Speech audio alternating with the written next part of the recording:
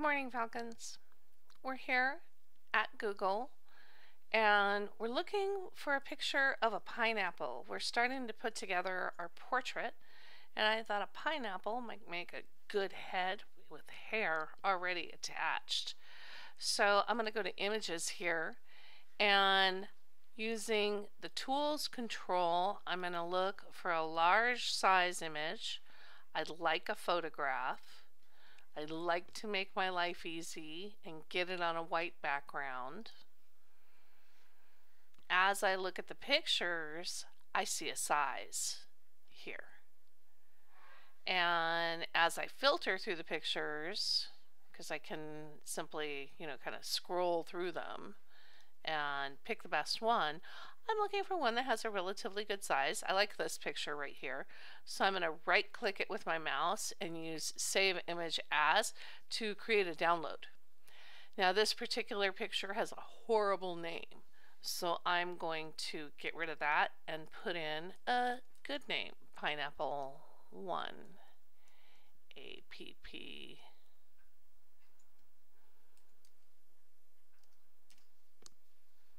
And it's going to go to the desktop as a JPEG, and I'm going to save it.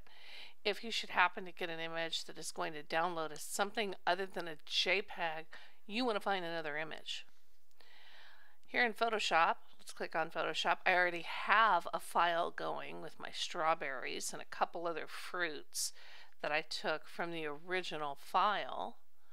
And as I brought them over here and used paste, each image created a layer. This is the layers window, and I'm going to use the eyeball to show you what is on each layer. There's my strawberries, and we're going to use File, Open to go to the desktop and get our pineapple. And we're going to use the Quick Select tool and New Selection to make a selection of that pineapple.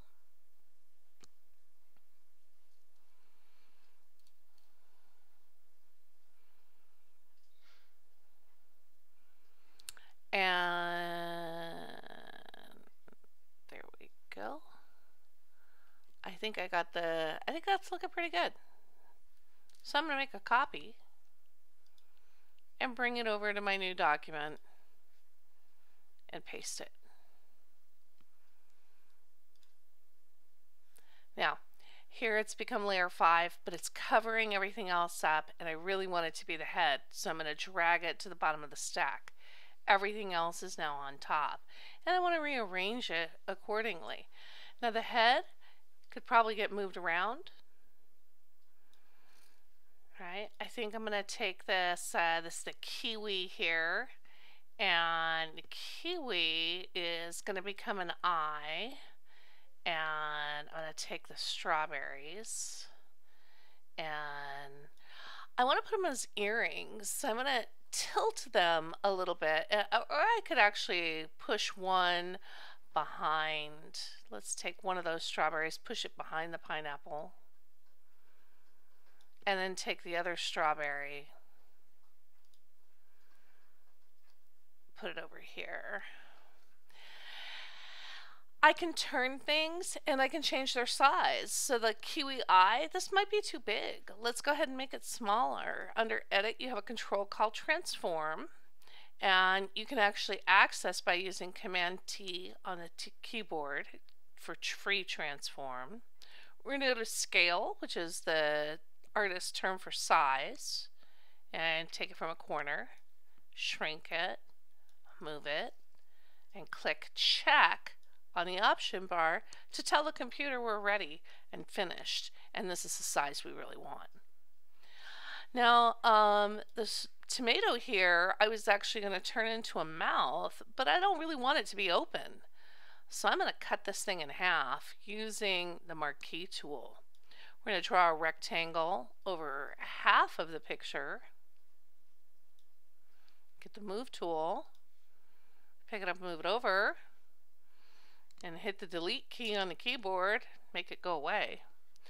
I like the kiwi. Let's take the kiwi. That's the kiwi right there. We're going to right click it and select Duplicate Layer. This is going to give us a matching kiwi. There's my eyes, my mouth, my strawberry. I wasn't sure if I was going to turn it into like a dress or a nose. Let's use Command T on the keyboard and shrink it down and turn it into the nose. That's a good size. Check. Now I got a few things I want to do to the body, but it's looking like a good head. We're going to go ahead and save the image. This is the first time I'm saving it, so I'm using Save As. And I'm going to call it Fruit Head. And I'm going to save it to the desktop as a PSD, which is a Photoshop document. I still have some work to do for the body, but I'm almost there, and I'm really liking the way it's coming out. And this is the end of putting it together.